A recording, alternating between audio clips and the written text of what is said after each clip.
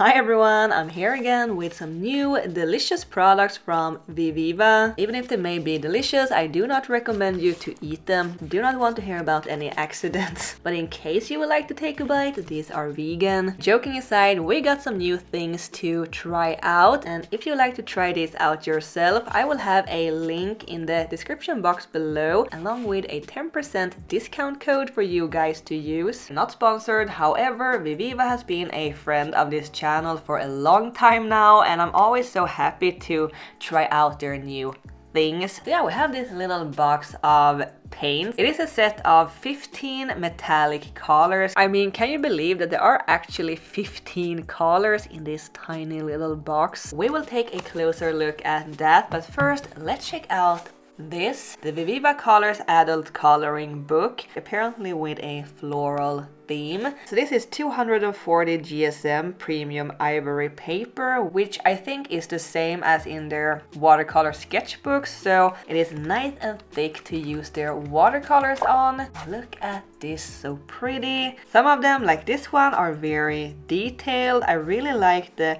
thick lines. I think that will be good when coloring with watercolors, since maybe the colors won't seep into each other as easily. It is a very nice and smooth paper, so I think color pencils will look really good on this too. And since the paper is so thick and it is only printed on one side, you could probably use markers on it too. I also love that this is spiral bound, so no matter where you are in the color sketchpad, it will lay flat when coloring. Also, I realized if you want to, you can also use the backside on the coloring sheet to draw your own design maybe. So yeah, I'm gonna pick and color one of those. So yeah, let's take a look at this little box of delicious paints. We have a little swatch card, and here we have the actual paints. Look at that. So one of the things with the Viviva paints is that they want them to be portable, and I have to say this is a highly portable little color palette. And also you may have noticed that the palette itself is made out of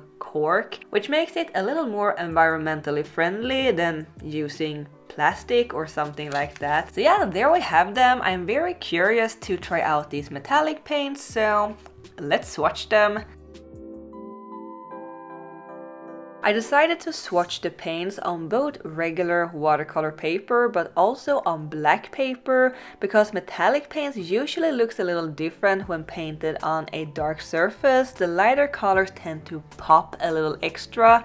It is also a good way to see the opacity of the paints, and yeah, they seem quite opaque. They have a very nice and creamy consistency. We have a good variety of different colors too, and so far they are looking very shiny and sparkly. They got almost like a pearlescent shimmer to them, and the paints also seem to mix together quite well. I managed to create a somewhat decent rainbow gradient. So I'm very curious about this coloring book, so let's start with that. I picked this design to be my victim. I like the abstract flowers and leaf patterns and the thick outlines, and to color this I will be using the Viviva watercolor pans, the original and the spring color sets, and they both have some really gorgeous colors in them, and I think they complement each other very nicely. So yeah, I don't think I have colored in a coloring page from like a real coloring book since I was very little. I have painted my own coloring pages, but that doesn't really count because I'm basically just coloring my own art. But it was actually a very relaxing process. I was listening to an audiobook and just putting pretty colors on the paper. I love the paper in this coloring book. Again, I think it is the same as in some of the Viviva sketchbooks, the premium ivory paper. It is very thick and durable. The page did curl slightly at the bottom edge from the wet paint as it usually does when working with watercolors, but it wasn't much at all. I would say that the paper stayed mostly flat the whole time. I did put a tiny roll of tape on the backside of the page just to keep it flat while filming, but other than that it didn't really bother me at all. I also really like the thicker lines, especially when working with watercolors. It can be a little tricky to color in the smaller details and areas, but I think the thick lines helps preventing the colors from bleeding into each other.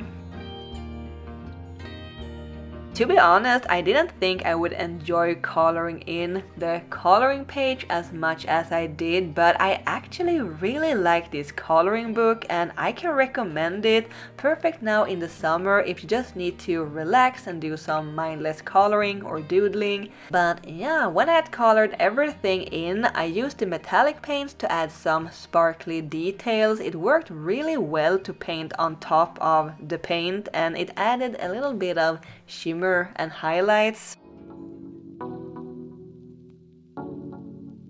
I know that metallic paints are usually for adding shimmery details in a drawing or painting, but I just couldn't resist trying them out alone for a whole painting.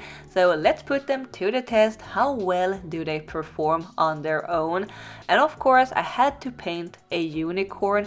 I mean, who doesn't associate sparkly, shimmery rainbow colors with a unicorn?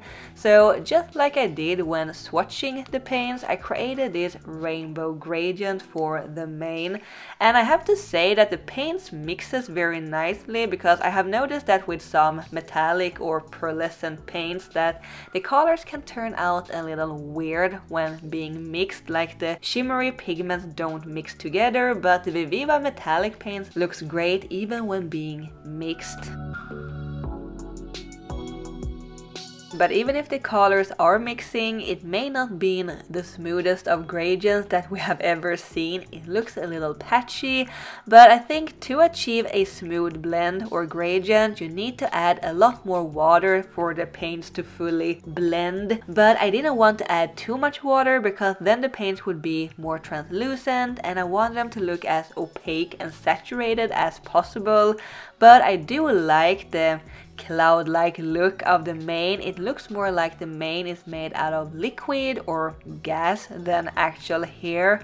Oh, maybe the mane is made out of paint and the horn could have been a paintbrush. Why didn't I think of that? That would have been more interesting. Oh well, I still like it as it is though. So yeah, to answer the question if you can use the metallic colors just as regular paints on their own, the answer is yeah, no problem. So while I was sketching the unicorn earlier, I had another little painting in my head that just needed to come out, so I decided to paint that one too.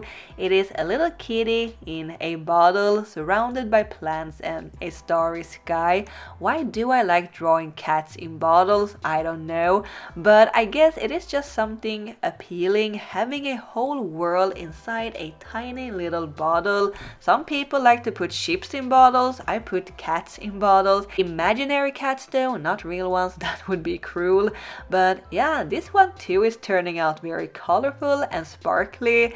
I am actually very impressed by these paints. They are so vibrant, and I know the size doesn't really matter, as they say, but I feel like you can get a lot of paint out from these small pans. I also love the tiny palette. Not only is it very cute, but it is easy to bring with you and it doesn't take up a lot of space at all. And again, if you would like to check out the products in this video for yourself or any other products from Viviva, there is a link in the description along with a 10% discount code.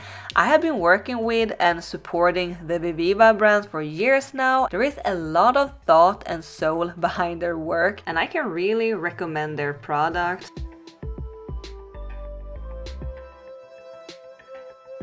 To finish it all up, I add some purple outlines to define all the details. I had so much fun coloring the coloring page and using the metallic paints, and I hope you enjoyed this video and the art. As usual, let me know which one you liked the most. So that is all for now. Thanks Viviva, and thank you guys for watching. I will see you next time.